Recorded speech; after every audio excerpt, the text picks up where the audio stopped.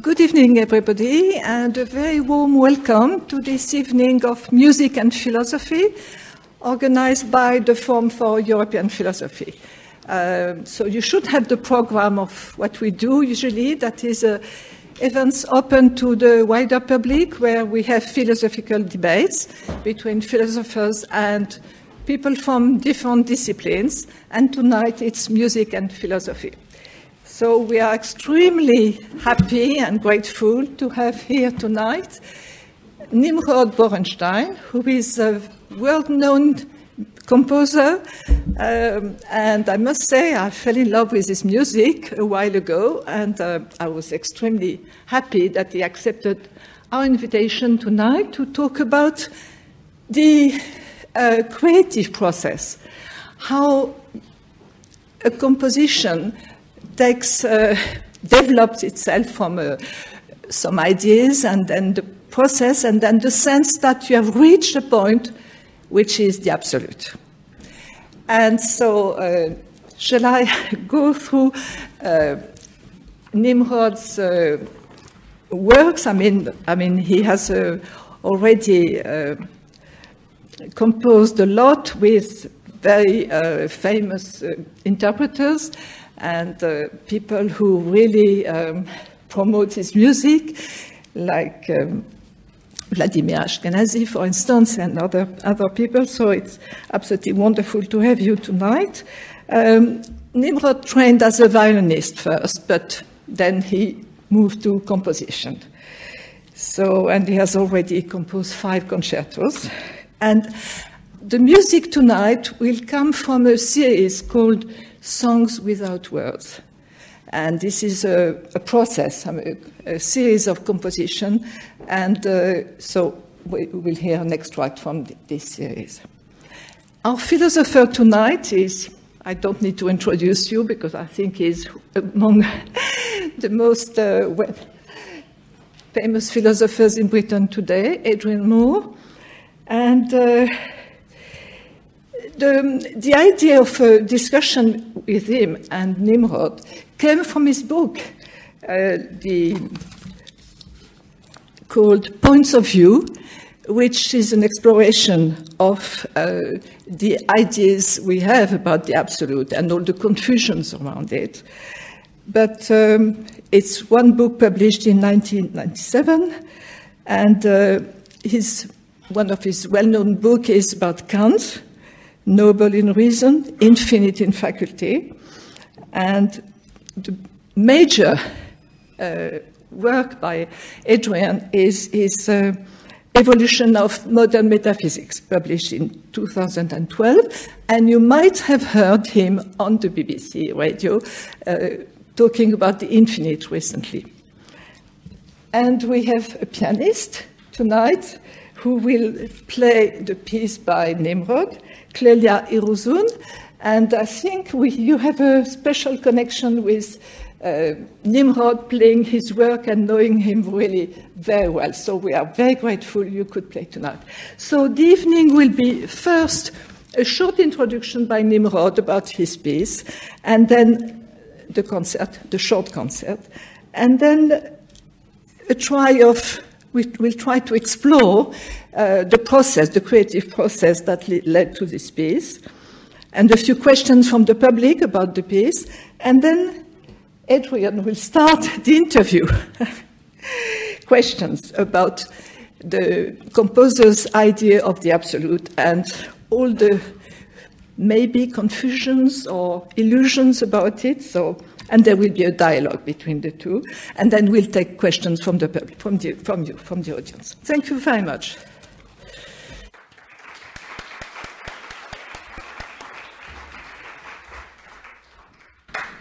First of all, I'd like to check if... Can you hear me? Yes, good. So I'd like to say thank you to be invited here. It's fantastic to do a talk with Adrian, and I'm very grateful for the opportunity. And I will let you know very quickly about what's going to happen in the talk before we start to play the piece. So the piece that I've chosen is a 5-minute piece. So that offers a microcosm of the process. And the main question before we start the talk proper is why this lecture is called The Absolute. And this piece that you're going to hear played is 5 minutes long, but it took me about 90 or 100 hours to write it. So why would I spend 100 hours writing a piece that is 5 minutes if I didn't look for something that was perfect?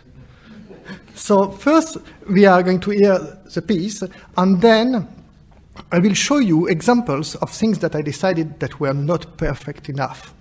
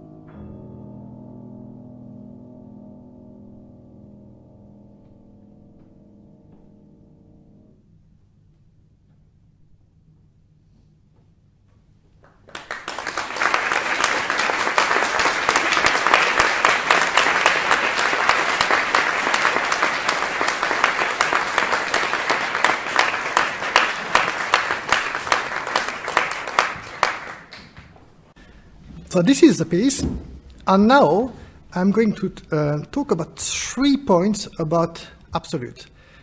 The first one is the absolute of the seed, which is like the first idea, the beginning of a piece. The second one is the absolute of the development, and the third one is the absolute of the place, you could say, where a motif or something is. So to start with, the seed. So before I start to write a piece, for me, music is totally abstract. So it's not that I think about a little story about what I did in the holiday or how lovely it was to see a painting or something like that. It's purely abstract. But I've got an idea of what I want to do. For in this case, I was in the process of writing a lot of etudes for piano. After I always loved Chopin studies. 24 etudes, and I wanted to do the same. I think that is one of the only person that has written 24 amazing etudes. So my idea is to write 24 etudes, and I started to do that. And then I had a friend that is a great Italian pianist, Roberto Proceda, that asked me to write for him a piece that had something to do with Mendelssohn. Now, why that? Because the poor man, or I shouldn't say that, has just recorded all Mendelssohn for Decca. And now everybody was asking him, any place in the world, to say, well, could you please play Mendelssohn? And he said, yes, but there is also something. No, Mendelssohn is nice. So he thought that maybe if he could play a piece that was not Mendelssohn, but had something to do with Mendelssohn, that would be nice. So I said to him, yes, but I don't want to do a pastiche. I really loved the Song Without Words by Mendelssohn. And as I did etudes, which are sort of very brilliant pieces, I think that it would be interesting for me to try to do a few pieces that are very lyrical. And that's the first of them. And at the moment, it's the only one of them because it was, the first performance was in November in Greece. So, having said that, so I sit at my desk and I say to myself, well, actually, I want to compose a piece that is beautiful and it's lyrical and it's dreamy. And so what shall I do? And I try 2 different versions. First, I try the first one. So if Clelia, you could play the first example.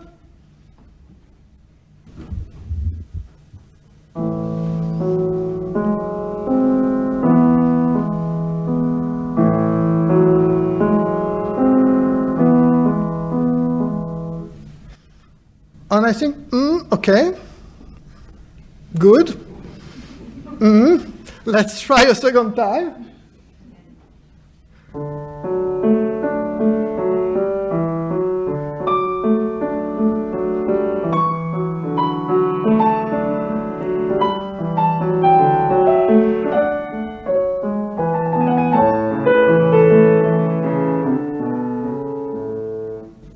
And I think, nice. I go on, I drink a bit of coffee, and I try to imagine it in my head again, and I think, maybe I should try something else. So the reason is that for the second one, I thought it was too sweet. It was very nice, but it was just too sweet. So it's like one of these Hollywood movies where everybody is nice. So on the first one, I thought it was a bit repetitive. But what they had in common, that they were establishing some type of pattern underneath, and then there was going to be a beautiful voice. So I think, okay, let's start from scratch, and I come with something else. So it's example 3A.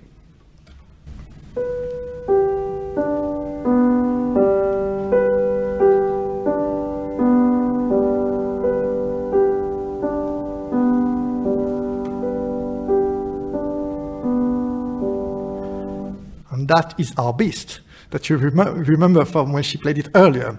Now, it sounds very simple like that, because you think, okay, there are 5 notes that repeat each other, and there are all equal, simple.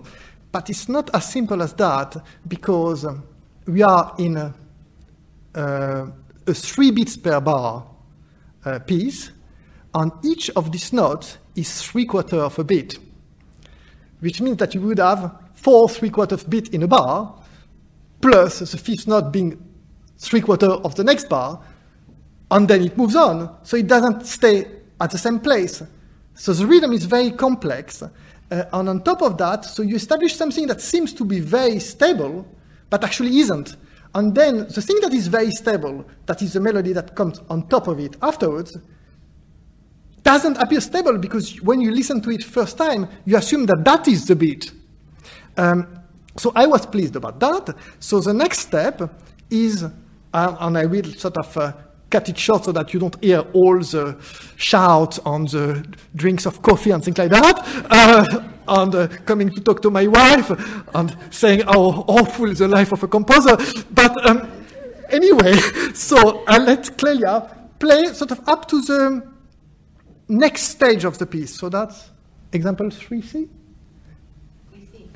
So it's 3C. So it's basically, I had this idea, and it's the beginning of the piece. Not 3B, sorry. 3B, sorry. Nice one.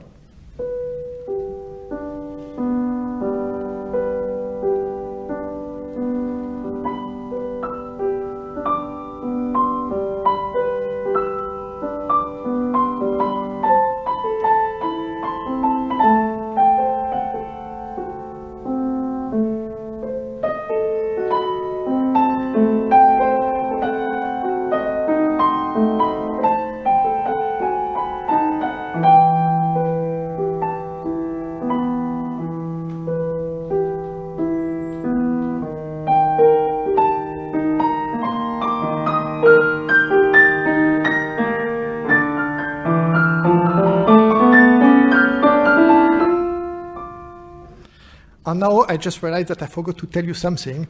I'm sure Adrian is very aware of that. That is actually, I was telling you earlier that I was going to talk about 3 things, 3 absolutes. And the first one is the absolute of the seed.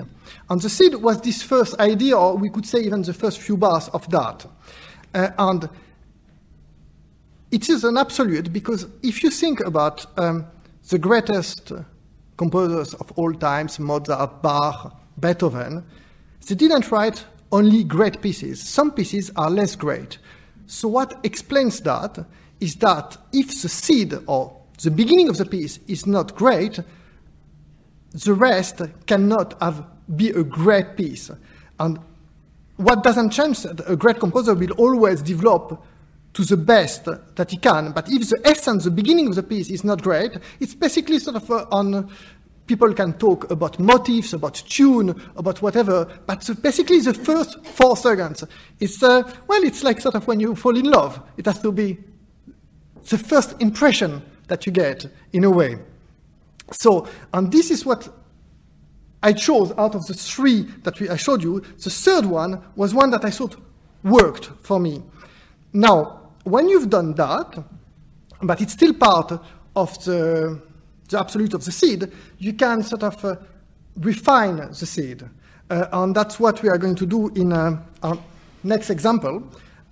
So there was one beat at the end of this example that if, can you play the example 3C?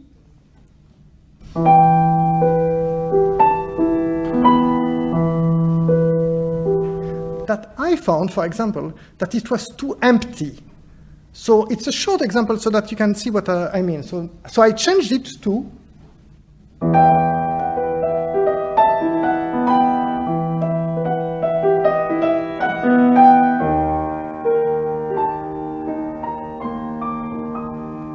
so lots of things are happening practically.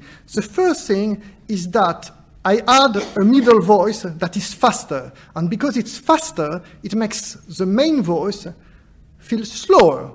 And then I add bigger chords, and I add something that is more minor and creates tension. So there is more variety. So that is an example of what I could do with the seed. I've done hundreds of changes up to that. I give you just one so that you can understand what I'm talking about. And now I'm going to ask Adrian if he wants to ask me questions. Well, thank you. I should begin by doing what you did at the beginning, which is thanking Catherine very much for the invitation to participate in this event. A wonderful opportunity to talk to a great composer about the composing process. And we've just had a glimpse of the 100 hours that went into the composition of this 5-minute piece. Actually, the phenomenon is not unfamiliar to philosophers. I mean, I think it's familiar to people in all walks of life. But I was reminded when you made that point of a famous quotation from the preface to Kant's great philosophical work, the Critique of Pure Reason. In my opinion, not only his greatest work, but probably the greatest philosophical work of all time. But in the preface, he said, and it's a great fat book, and he said that he apologized to his readers for the fact that the book was so long. I'm sorry, he said, I didn't have time to make it shorter. And it illustrates the same point. Obviously, a lot of creative effort goes into condensing something to the point where it's right.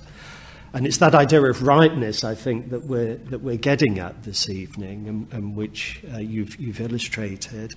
I have a number of questions that I'd like to put to Nimrod. I won't put them all at once, but I'll perhaps begin with a couple, and then we'll see how the conversation goes. And in due course, hope that there'll be an opportunity for you to participate as well.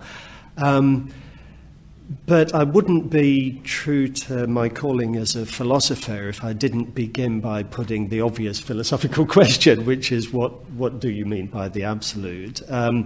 And I mean, it's tedious, I know, when philosophers always kick off every discussion with that sort of question.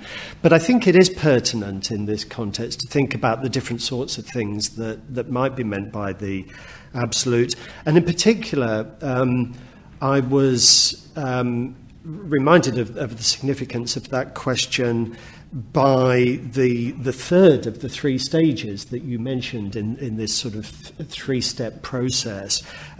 You began by talking about the basic seed that must be there in right from the beginning, which the composer is working with. And then the second stage in the process is the development of that seed, and that was largely, I suppose, what you were illustrating with these examples this evening. But you did also mention a third stage in the process, which is the, well, this is how I understand it, and you can correct me if I'm wrong, you can correct me if this is not what you had in mind, but it sounded as if what you were interested in that third stage are, as it were, those final decisions about what goes where, the positioning, the structure of the thing. That struck me as interesting in the context of this particular discussion, because it suggested to me the significance of context, which in turn suggests a kind of non-absolute, as it were, the same thing might be perfect if it's positioned in this context, but quite inappropriate if it occurs in this other context. And you may say, well, that's quite right. It's just an illustration of how the absolute contains the relative or can contain the relative. So that's one question that I'd be interested to hear you say some more about. And another question, by the way, we've been cheating. We've been having this conversation all afternoon. So Nimrod is now I'm tired. He's used to it. Yes. So Nimrod knows what's coming next, and I have some sense of what he's going to say in response. But the other thing that I'd be interested to hear some more about is the relationship between the first stage in the process and the second stage. So we have the seed and we have the development. And you made this very interesting point that even the great composers don't produce exclusively great works. They have their off days, if we can put it that way. And sometimes the seed that they're working with may not be as perfect as it is in other cases. Nevertheless, it sounded from what you were saying as if even in such cases, the sheer fact that it's such a great composer means that the development will be true to the seed. The second stage of the process will have, as it were, relative absoluteness. It's not exactly like that, because for me, the seed is continuous, like our existence is continuous. So the difference is that when you are free until, if you go to the total absolute of it, you are free until you've put 3 notes down. When you've put 3 notes, then the 4th is not free if you want to get to the only solution. So it's why, in some sense, for me, the seed is so difficult, because it's something that relies entirely on something magical that you don't know. I've been composing since I'm 6 years old, and I'm not going to say how old I am now, but a while ago, and the white page is always frightening because of exactly that I know that Mozart composed works that were not great, and it will happen to me, and I don't want it, but logically, it's frightening. And when I've got the first few notes, after that, it's like I'm looking for something that is somewhere, and I should just find it. Yeah. But I'm a non-believer. I don't believe in God. But like we were talking earlier, I was saying that it's interesting that in terms of semantic, that we always talk about in terms of creation, that the people have created this painting and this word, for me, comes straight from the idea of God. God created the world, or something like that. And as a composer, I create in the same sense that I try to do something that is perfect, not imperfect in the sense that it's beautiful or that it's something else, but in the sense that it couldn't be otherwise in some way. So maybe that's yeah, but this is very interesting, because still that gives me the possibility to put the question that I'm keen to put to you, and it is something that we discussed earlier this afternoon. We have these examples of great composers where, for one reason or another, we might want to say that the original seed is not an example of them at their greatest. I mean, this is not Beethoven's best work. This is not Mozart's best work. Nevertheless, given that seed, there is this sense of inexorability about the process that then follows from that in the development of the seed. And because they're great composers, they're in control. They can follow the seed where it's leading, or they can follow the. You know what? Sorry, can I just? But so the question is why. And I know you've got something to say about this, as it were, why it's always that way round. So earlier this afternoon, I asked Nimrod the question, okay, so are there examples of composers where it's the other way round? The seed is the seed of an absolutely great idea, but the composer is maybe not first rate and hasn't managed to follow that development in the way that the truly great composers can. And you said, I think you said, if I'm remembering the conversation correctly, that you didn't think that there were examples where it goes the other way around. And I think it would be fascinating to hear a little bit more from you about why not? Why only in one direction? First, I need to answer your question about, the statement about the development. The the problem with me, with what you assume, is that you assume that there is a method. That, okay, we've got something that is good or is great or whatever to start with, and I am a great composer, so I know what I do from there. But I don't. No. I really don't, and I don't think that no one knows. It's because each seed is a different seed, and it has a different world, so in that sense, it has all the rules of developing, and it's actually when we talked this afternoon, we didn't go into that direction because I didn't pick on that, and about sort of whether sort of Beethoven, when the work was not a great work, had done a good job in developing it. Maybe he hasn't. Maybe sort of if the seed is rotten, you can't develop it. That it's just not going to, like a seed. But if it's dead, it's just not going to do anything. And it doesn't depend on how well you are going to try to develop it. You can't. Maybe, but I've not thought about that problem, so I'm not sure. But maybe because sort of we are starting to go into all sorts of direction, we should do another example of playing. Because sort of my idea was that we are going to do basically 3 type of examples that will be quite short, that gives us a few facts. And from these facts, well, people have to have the facts, and they can disagree on how you analyze them, but you have to have a few facts so that we can start to ask questions. So the second part, we are going to hear the piece from where we stopped until a place where, when I arrived there, I thought, what's coming next? So that's 4C.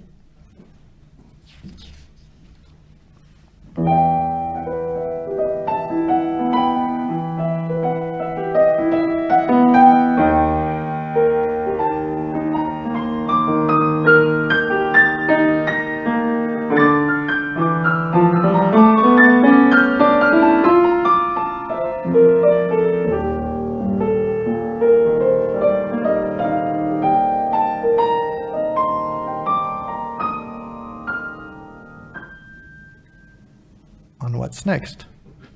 So now when I arrived there, it's the main problem for all art in general is basically to avoid boredom.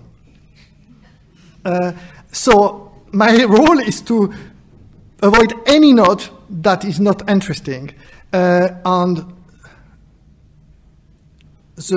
my friend in that is a little friend called contrast. And I try to create contrast both at the same time and also through time. So when we arrived there, I say, okay, I arrived at a point of something is going to happen next, but what should happen next? So to know what should happen next, I think about what I've got, and I try to imagine a contrast to that. So if you play maybe that example, but the last 3 bars of that, just the last 3 bars of.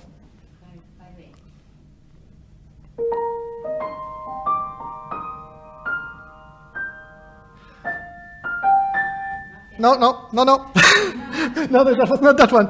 So that beat, for me, the beat that was before came from being pretty dramatic to melancholic, sad, and wondering what's coming next, but in a sad, melancholic manner. So something else that would be slow and sad wouldn't be a contrast, so it would be more of the same, and we'll be a bit bored of it. So I thought, okay, I'm going to do something that is light and peaceful, and that's what I come up with. So if you play all that example, 5/8.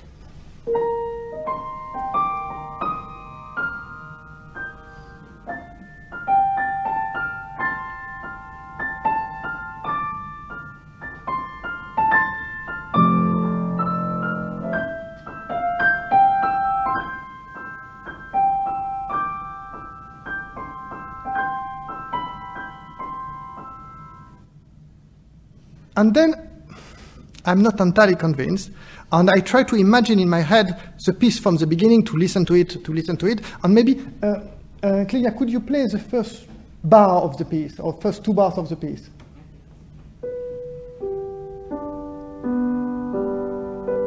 Stop. And then could you play the example 5A from the new beats? So bar 3 of the... No, after, 2 bars after that.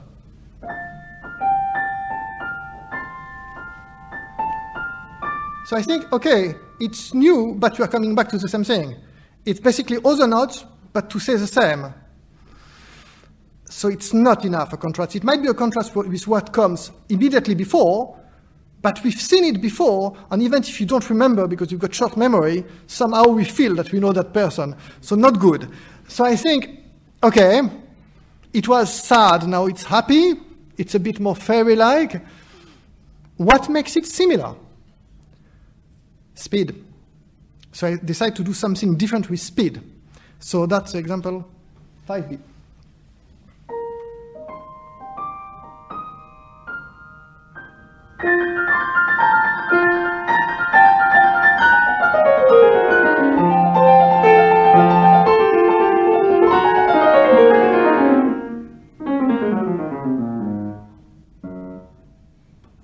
And that I'm happy because it's really different.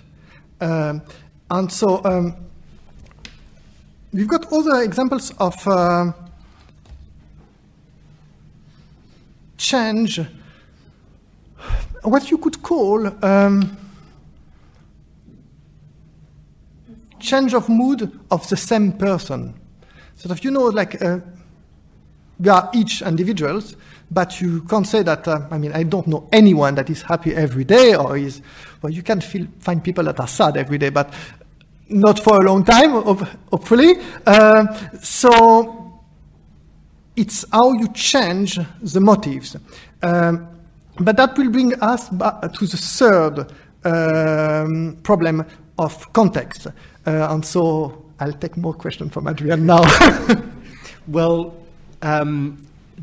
of course, there is that issue about the third question and context and how that fits into the idea of the absolute. Actually, maybe, I mean, there's another whole direction that I'd like to go into later, but maybe you could say something straight away about that third element in this process and fitting things to their context. So maybe then let's play the last examples, okay, because it will make, and then we can always add other examples, okay, sort of, yeah. And I can ask you any part. Poor Clelia, I just told her, you know, we are going to do all the examples that are the bits that I didn't use, and after that, sort of, if someone asks a question in the audience, I'll just tell you, play bar 30, and she looked at me, very scared. But she's really good, so she can do it. So, but now, so let's take this this problem of same person, different mood. So it's the bit that I told you just earlier that I tried to do after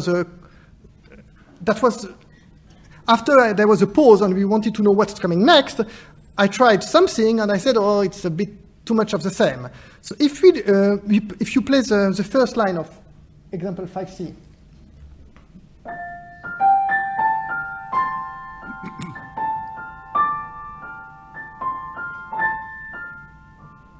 So to do a contrast or to make something different, first you need to understand the essence of it. So I ask myself the question, because it's not like, even if I've been composing forever, it's never a trick. So you have to ask yourself a question, sort of what really it is. It's a bit like a detective work. And I say, okay, so what makes it this, let's call that this bit is called Sylvia. So what makes Sylvia Sylvia? Well, she's very light, she's not stressed, she's got a high-pitched voice, she's pretty.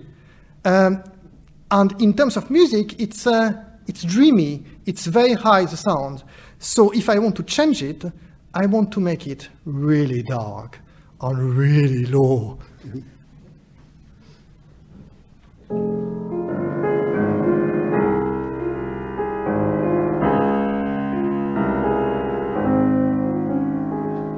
And Claire, do you want to play again the same melody up there?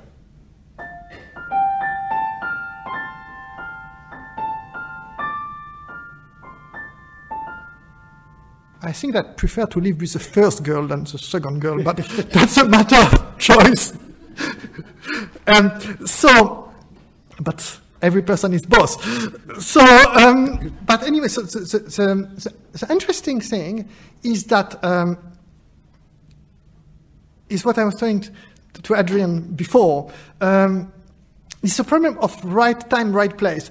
I was telling him also about sort of when we were young, and we are still young, and I went to ask a girl out, and she said, "Oh, it's not really the right time, the right place. Maybe another time it would have worked." And you think, is there a right place and a right time for love or for anything, or does it depend on context? So this Sylvia that we've heard, I was not pleased at all about her in the place that she was, because it was very similar to the beginning. But now that I've changed her into a sort of really moody and dramatic creature, could she fit somewhere else? And that's what's interesting, sort of. So we've heard what I've done to after the little break, and there was this fast beat, but the dark Sylvia can fit after that. So now let's hear sort of the beat that was the ending of the question. Then you have the fast beat that I was happy with, and after that we've got the sad beat.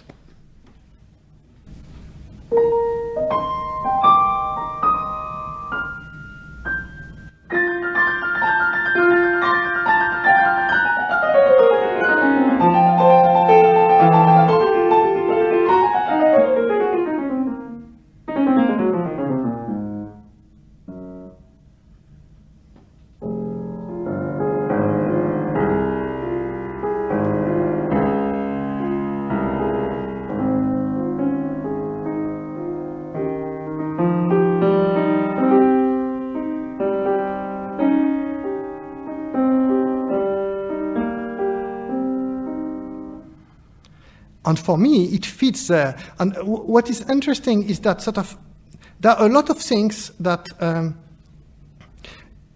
as a composer, once I did a lecture with a scientist about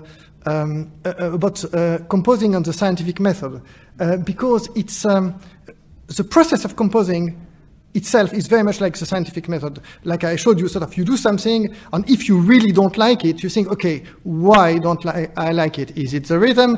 Is it the speed? Is it the wrong note? Is it? And then you try to change one of the things, but one, if possible, so that you can figure out what it is. But a lot of the mystery, and maybe what makes it fascinating, is that the answers to that are often instinctive, but you wouldn't get them if you do not ask the right question, that somehow you don't do it, it comes like a revelation rather than sort of a calculation of a math problem. And it's, and for me, having just sort of heard now the bit in context, I think, so why does suddenly that works, that very dark, slow beat, after the fast beat, and my intellectual mind, musical mind works, and I think because actually the fast beat was already her. It had something in common that introduced her. It was fast, but it had some common notes. So in a way, you are introduced to these new characters before, and that's why it makes sense. It's and that's sort of after. For me, sort of creation is about finding the only right way, but the only right way in terms of, you could say, psychology. And it's why my father, that is an artist, I remember when I was quite young, he said that he thought that the person that described the best what was the artistic process was not a philosopher, but was Freud, because he thought about the creation of tension and release. And for me, it's finding the only way that feels natural, but in the same way that possibly sort of if you were writing novels and you had a character that you don't want this character to do something that this character would just never do. You build up a character that does something in the first 150 pages, and you feel that you know that character, and suddenly this character takes a machine gun and kills everybody, and you think the writer is not really, it's not working. And it's in that sense, but music is abstract, it's just notes, but somehow, so I've got, when it's not right, I feel it. And the difference between sort of people that do and people that listen is that I need to find what to do instead. But it's like sort of when you go to a concert, often sort of the audience is a lot more right than the critics about if the people played well or not. Because the audience just feel if it's right or not. They might not know why it's right, but the feeling is right. The problem is to be able to do it right. Because everybody can feel that it's not right, because you don't take a machine gun when you're normal and go and kill everybody. Yes. Well, what Nimrod has just said brings me to what, for me personally, is one of the most interesting questions of all in this area. Nimrod just talked about some of the similarities and differences between the process of musical composition and the sorts of processes that are involved in establishing a scientific theory, the analogies and disanalogies between the arts and the sciences. And that brings me to what I think is a really fascinating and fundamental question in this whole area, which is whether at the end of the day there's the following really fundamental difference between the arts and the sciences. Namely that in the case of the arts, even if it's appropriate to talk about the absolute in the way that you have been doing, even if that language is somehow appropriate, nevertheless, at some very basic level, there's a kind of relativization to the human. You know, is there something anthropocentric at work in the arts in a way that there isn't in the sciences? It's a genuine question. I'm not putting this as a rhetorical question. This is not meant to imply that I think the answer is yes, although I do think the answer is yes. But it's a genuine question, and it's a difficult question. But you talked about boredom, you talked about moods, you named pieces of the music with human names. All that talk of mood and boredom and such like makes me think that we're surely talking about something that at some level is tapping the human condition and might not be resonating in the same way with Martians, for example. I mean, it's a crazy thought experiment, I know, but I have this vision of these little green men or little green women or little green Martians or whatever they are getting out of their spaceship.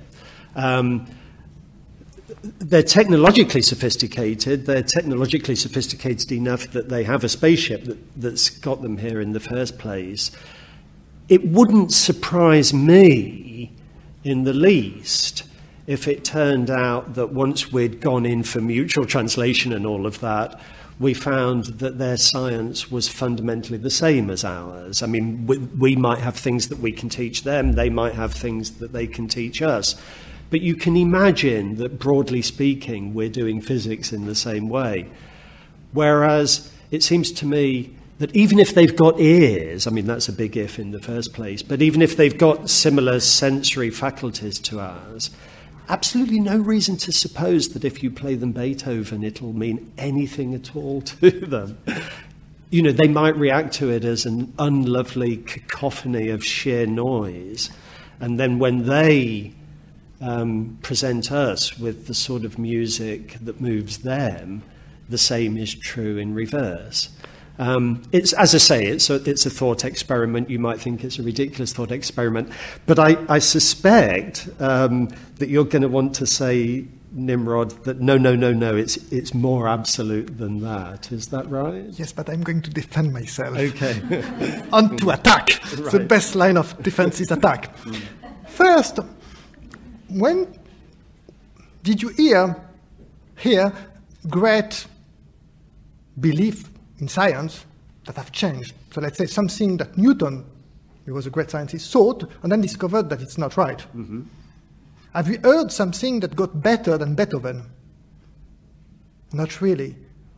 So in that sense, Beethoven is more absolute than Newton. because it doesn't get better. It doesn't change. It's not going to get better because it's perfect. Science is not creation. It's an understanding of what is there. So I would, in a way, sort of, if I remember well, but yeah, I'm in dangerous territory, so when I was young, when I was 11, I was on a holiday, and my grandma had books of Plato, translated, not in Old Greek, and I read it, and I fell in love, and I read all Plato that I could read, and it was I became a very great friend with Socrates, very close friend, and if I remember well, for Plato, there were two things that were very important. It was mathematics and music. And I think that mathematics is, in that sense, like music and not like science, because it creates something that is absolute in the sense that, because it's a construction, it's not going to be, well, it could, if it's wrong, be proven wrong after, but whether science, if it's a physical science or biology, or even sort of doctors, they say, well, you should not eat eggs, and then now they say you should eat more eggs, or careful with your sugar, and then maybe in two years they'll discover that actually sugar is good for you. So these things changes better than doesn't. But to answer the second question about the Martian, I think that my explanation, like on the psychological level,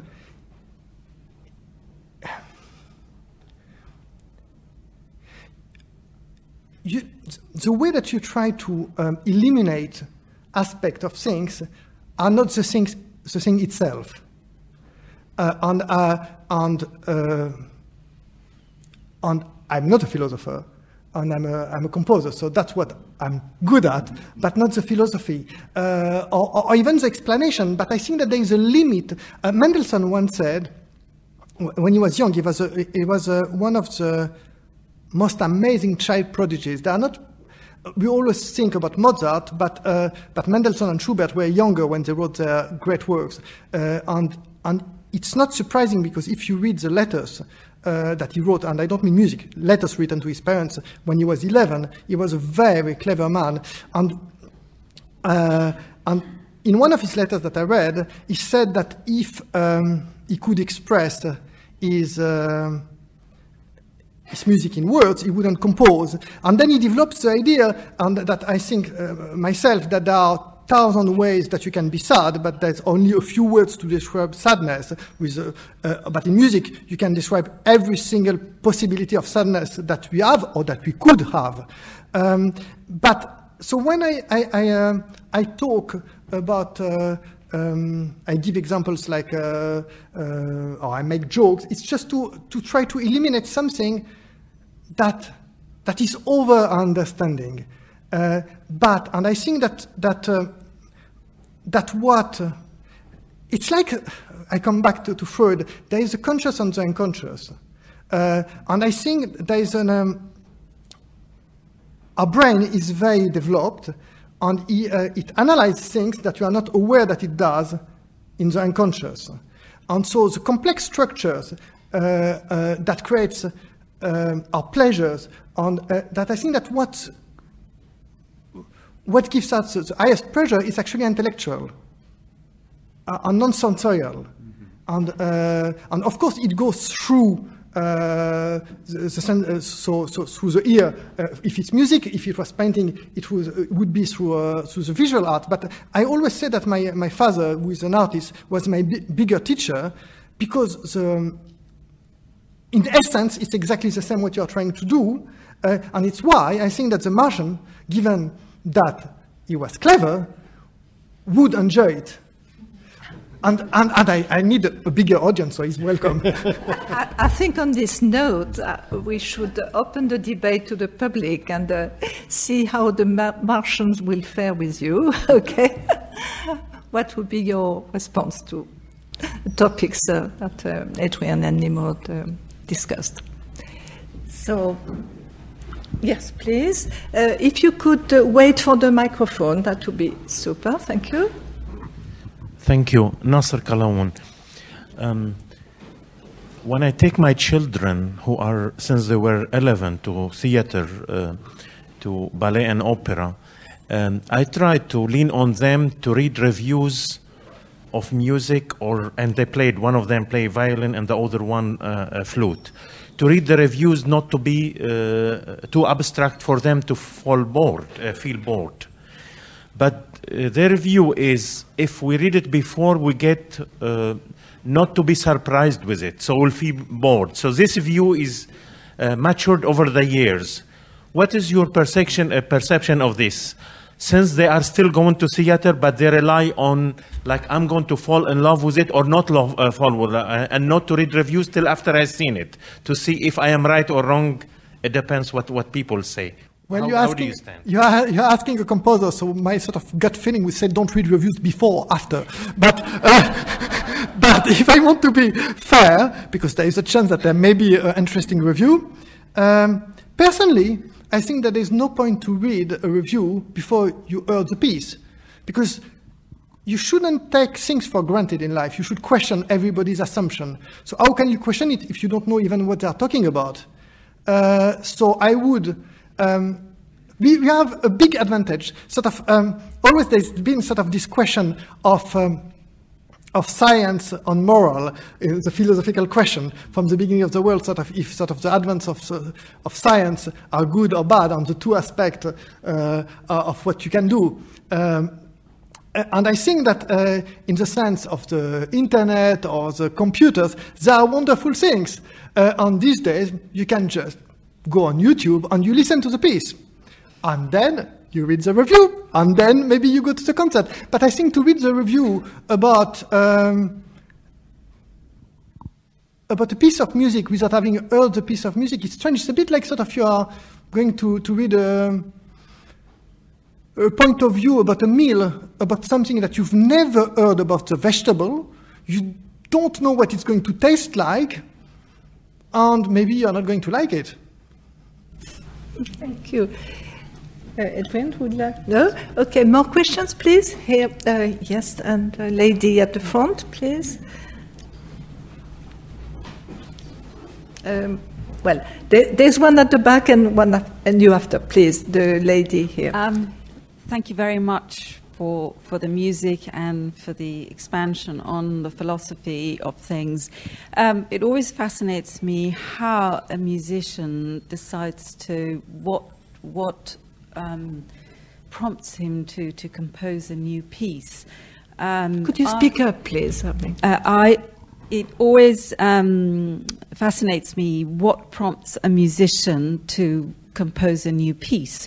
For example, I draw. I can look at somebody's eyes and really am so taken by the combination of things that I decide to draw the portrait. So that's my question to you. And my question to you is, what makes you as a philosopher to, we question many things, and what makes you decide to really go deep into a subject? Because personally, I do think about things a great deal, but I just find that I do not wish to go beyond a certain limit, because I think that's the point of madness. But for a philosopher, and I think there have been philosophers like Wittgenstein who did really, he was really affected. So it would be great to have this opportunity to know a bit more. Thank you. Shall I go first? Yeah. Okay. So I think that for me, the answers to the other questions, I think are true for every great composer. But this one that you are asking, this precise question, I think it's a personal thing. That different creators have different aspirations on reasons for doing things. In my case, I decided to be a composer, and I started to compose when I was 6, and I decided that I wanted to be Beethoven, and that I wanted, it's not to compose because it's nice to compose, I wanted to do things that are great, that are beyond anything, but not out of ego, it's difficult to differentiate the two things. It's a love of beauty, but a beauty that doesn't exist yet, above anything else, at the peril of anything else, and that's always been that. So before I compose another piece, my main thing, which is very boring, I think it must be great. It must be something out of this world, because I think that if I don't know how a psychologist would analyze that, but I think that as humans we are imperfect, and it's a great relief to live in a world of perfection. And when you create, for me, it's a special place that doesn't exist in the... Well, it exists in the real world when you are there, but it's in that sense that, to come back to Adrian's question about what was the absolute, absolute and perfection on all these words that are not exactly synonymous. For me, the absolute is not necessarily perfect, but maybe is perfect in its imperfection. And take us in a world that is of pure abstraction. I think there are some connections, actually. I mean, you asked what prompts somebody to be a philosopher, and I think in very many cases there is a similar sort of craving for the absolute, actually. And insofar as it's not attainable, a craving to understand why not. But another important connection, and what I'm about to say is going to sound facetious, and I don't mean it facetiously, I mean it seriously. But another connection, Nimrod said that he started to compose at the age of 6, and I think I started to philosophize at the age of 6. And the comment that I'm about to make that will sound facetious is this. I actually do think that philosophers are people that have never really grown up. It's a fundamentally... childlike approach to reality. You know, that really tiresome thing when little children constantly ask the question why, and no answer satisfies them. You can address the question, and at one level you can tell them why, but immediately your answer is met with another why. And I think philosophers are a little bit like that. I think we're people that haven't quite grown up, haven't quite come to terms with reality in the way that small children are trying to come to terms with reality. You talked about the connection between philosophy and madness. Well, it's an ever-present danger, and I think most of us would say that we have to try and confine it. I mean, if you were really thinking philosophically all the time and at the deepest possible level, it would drive you crazy. The philosopher David Hume made this point very well. I can't remember the exact quotation, but there is a famous quotation where he talked about the way in which his skepticism was very troubling to him, and then commented on the fact that when he's been in the study for a long time thinking about these abstract philosophical questions, and when it's been driving him crazy, he then goes and dines with his friends and plays a game of backgammon, and it's soon all forgotten. And it better had be, otherwise it will drive you crazy. There's a lady at the front first. Oh, sorry, Nimrod. I thought that I should maybe add something to the question before, that was about reading or not reading. The critics. I think that in our society, we don't question enough. We are we are in an age where we think that we are very, very revolutionary, and we are moving fast. but in terms of pure thinking, we've never been so slow. I was talking to Adrian before, that if you think sort of the space of time between Monteverdi, Bach, Mozart, and the gap that it did in terms of, even sort of you take Mozart and then Beethoven and Schubert, it's a few years, totally different world. You take Varese, 100 years ago, and you go to a concert of a little bit boring, usual contemporary music, and it's a little note here and there, but it's almost the same thinking, so it's not moved very much. But for the same reason, I think that we assume too much that we separate feeling and thinking, and they are not two different things. It means that for your children, sort of for example, for my dad, if I remember sort of if I disliked something, sort of I thought it was not good, he would ask me to justify it. So there are some reasons why I don't find the music of Boulez interesting. It's not because I don't like it. I don't dislike it. I don't find it interesting.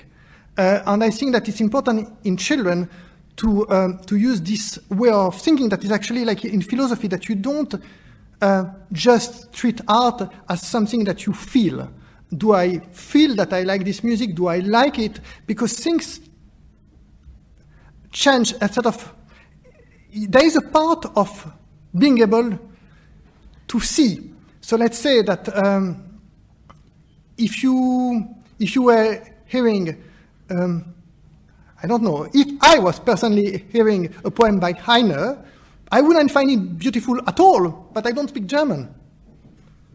So there is a problem that first you need to know what is in there, not according to what a little book will tell you that actually the author wanted to do that, because who knows what the author wanted to do that, but just that you actually can hear what is in there, and then you can form your own opinion, and you can debate whether it's right. Sort of, I have discussed hundreds of hours with my dad about things, saying this is rubbish, and he'd say, no, it's not rubbish, you are not intelligent enough, you don't, that's too easy, and I had to motivate my judgment why I didn't think it was good, or why I thought it was good, if it was not good enough. And I think that it's where all the disciplines that have in common the search of not the absolute, but the intellect have in common, whether it's philosophy, literature, painting, music, or science, is that they don't take things for granted, and we can stay young, like said Adrian. Okay, the lady at the front, please. The microphone. Do you have the microphone? Can you hear?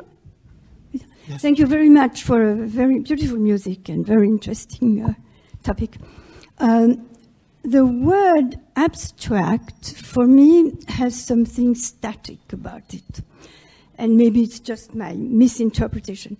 But I see possibly a dialectic between the absolute, which for me can be related to the infinite. And for me, the infinite has an idea of dynamism. So I don't know how to reconcile absolute and infinite. And to come back to the seed, I think the idea of the seed is full of dynamism and henceforth full of infinite. I mean, you can possibly envisage that a seed has infinite mathematical possibilities of interfering aspects and elements and rhythm and notes and so on. So I wonder if the word absolute is absolutely, sorry. So first, sorry, I'm going to escape a little bit discussion, let it Adrian answer, but before we came, when we were walking, I said to Adrian about process of composing, on sort of whether sort of it was sort of like sort of you have a plan. Do you have a plan or not. So let's say if I compose a piece that is 10 minutes long, and before I start, I say, okay, there's going to be 3 minutes of that, and then 2 minutes of that, and do I have a rough plan of where I'm going? My personal answer to that is no. But always, all performers and everybody say that my music is super structured. But it's not the structure in the idea that you're going to have the structure and then you try to fit the things by force and you push them and you get them in. It's the idea of it's only the right notes that could be there. But I'm not sort of going to a different tangent. I'm just to explain that the difference is when you are at the beginning of the piece, you've got the first 10 seconds of the piece, and you've got to imagine what's going to come in the next 5 seconds. So you got in your mind to condense this 10 seconds into the instant of the essence of what it is. As I go, like for the moment I'm writing a cello concerto, and you've done, let's say, 10 minutes of music, when I start to work on a piece where I've already composed 10 minutes of music, I need nearly an hour to be able to, in my mind, when I start the next day, to condense these 10 minutes into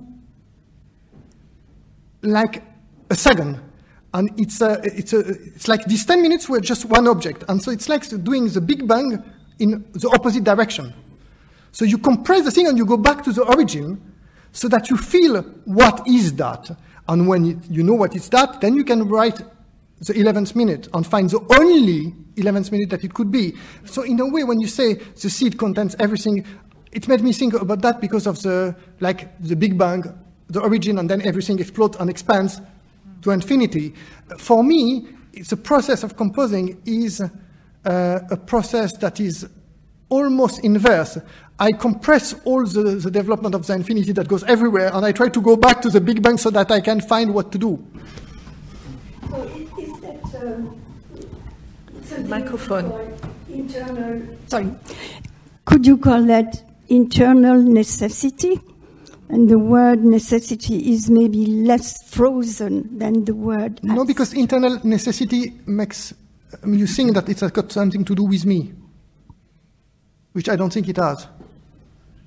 And I'm not a believer in God, but it's nothing to do with ego. It's nothing to do with me. I think that things are. It's why sort of when I had the chance to do a lecture with Adrian, I took it because he wrote something about. A point of view that without a point of view. I think that that certain things are not relative, and they just are. And it's the fact that I don't see any. When I listen to my music in concert or I listen to Beethoven, I don't feel attached to my music in a different way. It's not. What is important for me is to create something that is beautiful. It's nothing to do with me. I'm not.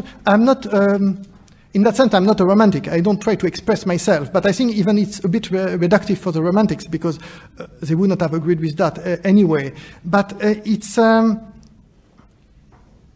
in that sense that I use the absolute because inner necessity, it's against too much of, oh, I feel that.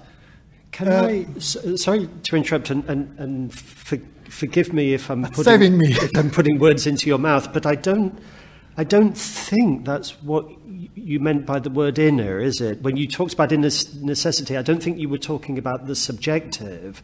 I think, as it were, the logic of the inner logic of the thing. Yeah, I think I wanted to say internal, not internal, N-A-L. So for me, I didn't see any. Sorry, I didn't see any relationship between yourself, your ego, your subjectivity. I thought that internal necessity was very much related to the work itself, which was like, as you said, something separate. But you know, it's like sort of when you have, when the sum of the parts is something else. The internal necessity is what makes it possible to create the whole thing. And the whole thing is something else than that's adding up of all the parts, and that's what I think has got to have an absolute.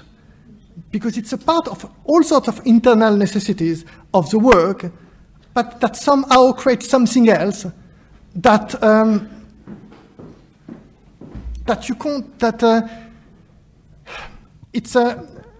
it's interesting that for me, I can very, very well understand why some great composers like Bach were religious men.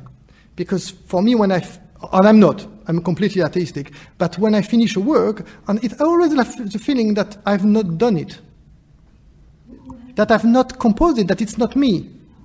That it's just finding something that sort of is there. That's a cycle, but of course I'm a rational man, so on the practical, the way to keep myself sane and not go mad, I know that, no, I've done it, it's me, but it doesn't feel like that.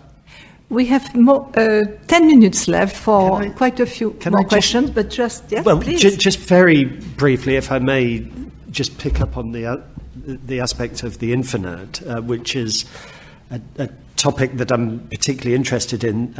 I think your question is absolutely fascinating. There's far more to say than I'm going to be able to say in these brief moments. But I do think that there is a real tension, a recurring tension that you see throughout the whole history of thought about the infinite, and actually throughout the whole history of philosophy, between the connotations of the absolute that go with this idea of infinity and connotations of the temporal. I mean, you talked about the way in which it's natural to think of infinity in terms of a process, a sort of diachronic, never-ending process.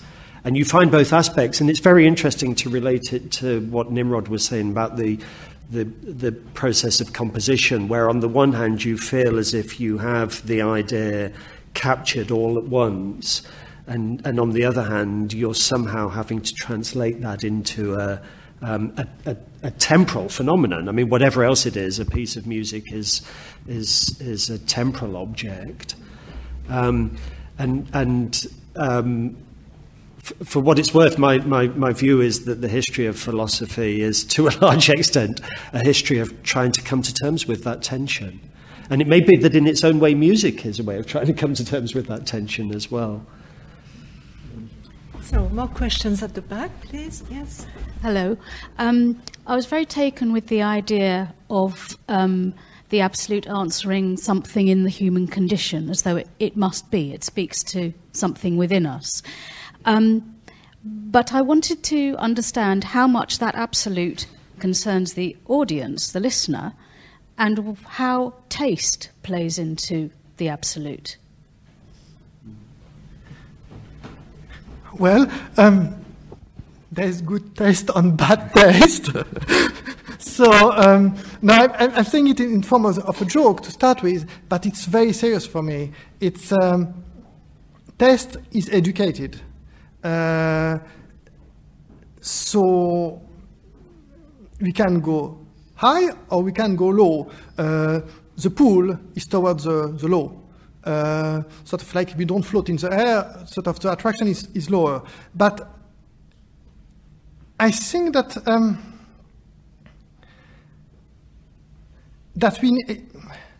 my mother used to be a professor of political science, and we often discussed politics, and I love politics, but I love politics as an interesting sort of,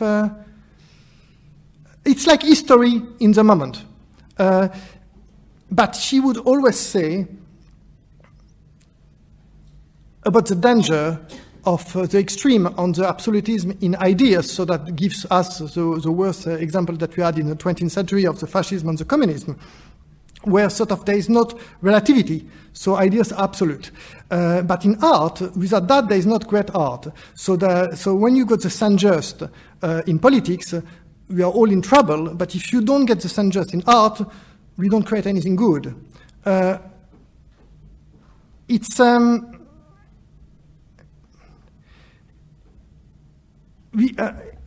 to come back to sort of why I went into politics,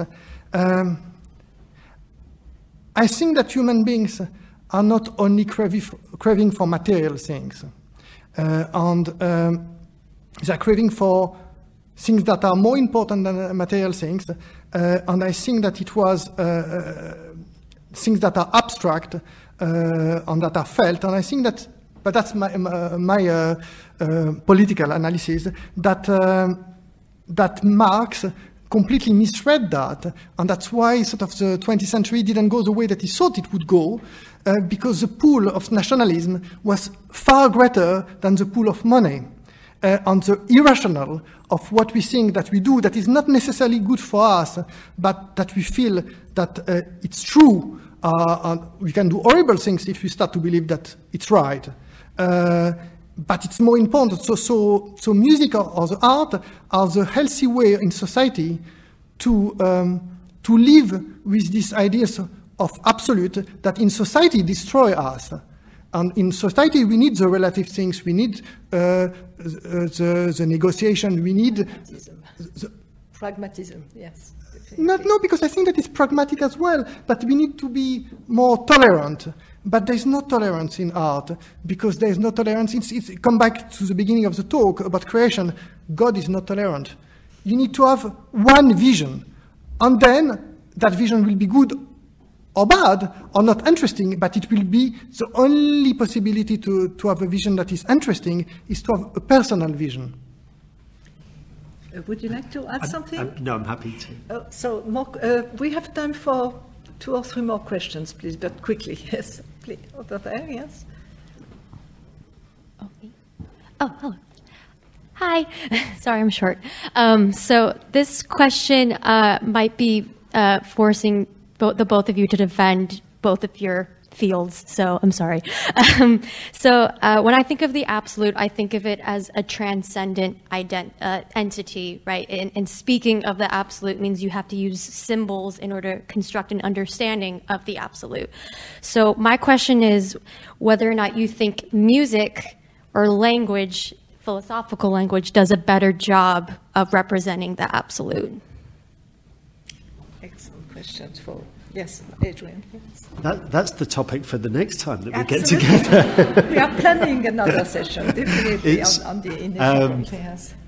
Sorry, I mean, again, that's a flippant response, but it's a fascinating question, and I genuinely don't think that there's much that I can say that's useful and brief. But we have been toying with the possibility of another session, and I think if we do have another session, it would be addressing just that sort of question. And of course, I mean, the way that you put the question is, is language or music better able to express the transcendent? But of course, lurking in the background is the whole question of whether it can be expressed at all. Perhaps the answer to the question is not that they're equally good, but that they're equally bad.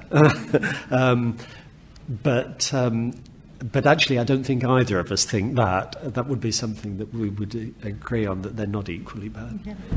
I think that if I answer in my... Well, that's not a philosophical answer, I think, but it's the transcendental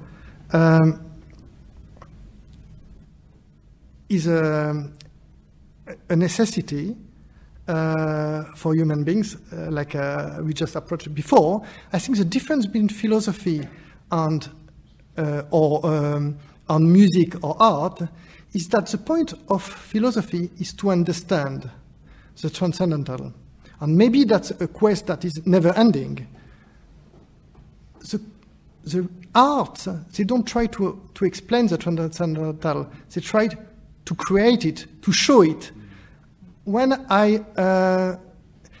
one of the things that I always say, it's really easy to say why a piece of music is not great. It's not good music, it's not great, or that piece is not good. I can say exactly why. On the great pieces of music, there are the pieces that you can't say why they are not good. They are not good. They are good everywhere, so they are good. And that's that's the transcendental that you can never, you don't know, and I'm not, because I'm not a philosopher, I'm not that interested in finding the answer of why something is good or why something is transcendental. I'm interested in creating it. And of course, as a layman, I'm very interested by the question, but I'm not interested to solve it for myself. I think there may be less difference between philosophy and music in that respect than you suggest. Do we have time for one more short question, perhaps? Oh, gosh. The gentleman here, yes? Oh.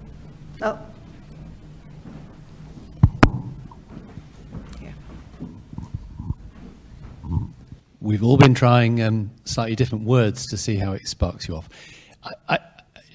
Lady asked about taste. I might try a word like style. I mean, you've already commented on other great composers that you recognise as being great composers, and I think some of us would be able to listen to a piece of music and ascribe that music to a particular composer. I know you were saying a few minutes ago that having composed, and I understand what you mean, having composed, you feel you've created something which is separate from you, but I believe some people who knew your music might be able to identify it as being a piece of music that you may well have composed. I guess if one put three great artists, if one could, in front of the same individual and said paint their faces, you would get three very different renditions of the same face. Each one you might end up saying was an absolute Rembrandt or an absolute Lucian Freud, or you would be able to say that they were perfect, absolute renditions by that artist. And I'm interested in this idea that you can create something that is absolute but not unique given a certain style. I think it's shall I answer first? Yeah. That there is this I think it's because it's so difficult to explain when you don't live with an artist. People always think that there is technique, and then there is style, and sort of it's funny. Sort of people will tell you sort of course you went and studied composition and you learned how to do that and how it's done. No, it's of course I did, but it's not. There are no tricks. It's there are never any tricks, and in terms of style, sort of there are. Styles depends, sort of greatness in that sense depends on truthfulness. I think that if you are entirely true to yourself, as we are each of us different, you will create something that is unique. If you can, if it's not only because you are all unique, but you are not, for example, I can't write a book or I can't paint because that's not my field. And even if I spent 20 years, I still could not do that. I can do that in music. But for example, I think that there is far more in common with Beethoven, on Bach, on Stravinsky, than there is with, I don't know, let's say, there is more in common between Bach and Chopin than between Chopin and Czerny. Because what makes great composer great has always been the same. It's that it's not predictable, it's not always the same, it's not boring, but it's not boring for you could, it's, you can really pinpoint why Czerny is boring. It's difficult to do the other way around, but it's a symmetry. It's why sort of when people sort of say to me, "Well, you've got to really open yourself to the world. Why don't you listen to pop music?" I say, "But I don't really want to force you to watch the Teletubbies on the TV." I did. My daughter, she's studying. She's 5 and she's studying the piano with me for a year and things like that. She's playing well. She was very. She's very interested in music. She was listening to Tchaikovsky, all sorts of things, and then she went to school. And she comes back from school with the great education. Suddenly, she discovered pop music, and so she listened to something unbearable on YouTube. And I said to her, "Well, it's not good, and I'm going to show you why it's not good, why it's boring, why sort of you're too intelligent to want to listen to that." So I said, "Okay." So we listened to the thing and we said, okay, it's 1 bar plus 1 bar plus 1 bar plus 1 bar. They did a phrase of 4 bars. And then let's count how many bars for the next phrase. 1 bar plus 1 bar plus 1 bar plus 1 bar. How many bars? 4 bars. I said, let's count the next one. 1 bar plus 1 bar plus 1 bar for 1 bar. He said, 4 bars. I say, so Alma, how many bars do you think for the next beat? And she sees a big smile. It's 4 bars. And all pop music is like that. So pop music is like sort of Czerny gone really, really wrong.